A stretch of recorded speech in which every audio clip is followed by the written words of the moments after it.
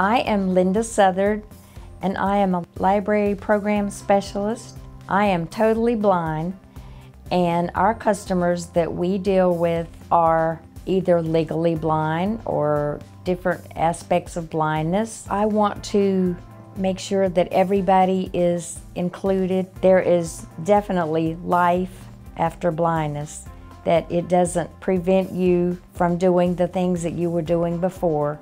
You just have to adapt and do them in a different ways. We can all help to further unity and diversity by accepting one another as we are.